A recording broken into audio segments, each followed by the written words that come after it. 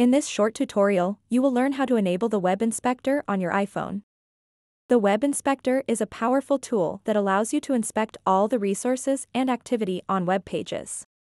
It provides valuable information about how a web page is constructed and what activities are happening behind the scenes. To get started, open up the Settings app on your iPhone and then scroll down until you see an option called Safari. Tap on it.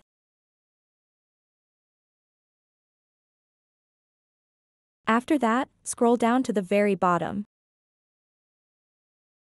Tap Advanced. And then scroll down again, and you'll see the Web Inspector feature. To enable the Web Inspector on your iPhone, simply toggle on this switch over here. To use the Web Inspector, connect to Safari on your computer using a cable and access your iPhone from the Develop menu. You can enable the Develop menu in the Advanced section of Safari settings on your computer. So that wraps up this tutorial. If you have any questions about this whole process, please let me know in the comments section below.